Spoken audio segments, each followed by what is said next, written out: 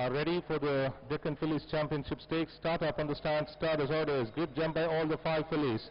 And they are come out like a cluster, and the leader is Lady Legend, now being easily overtaken by Strong Storm. Strong Storm showing plenty of speed early, leads by about 2 to the good of on the outside is Proclamation, followed by towards the fence, held in third Lady Legend, half a length behind is Catalonia, 2 away Proclamation.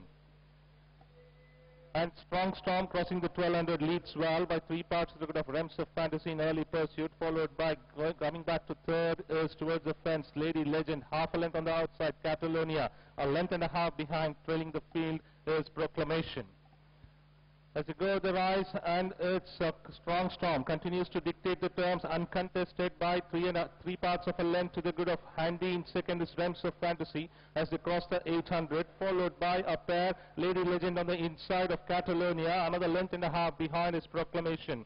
A moderate pace run here in the Fillies Championship Stakes as Strong Storm crossing the 600, leads by about 3 parts to the good of Realms of Fantasy, always in pursuit. Lady Legend close to the fence, running 4 deep is Catalonia, followed by Proclamation. They are homeward bound, more than 2 furlongs to run, and Realms of Fantasy on the outside, put on top gear, tackles the leader, goes better by 3 parts, a clear of length now. Now again length and a half to 2, extending well with Catalonia on the reminders, followed by Strong Storm still in third.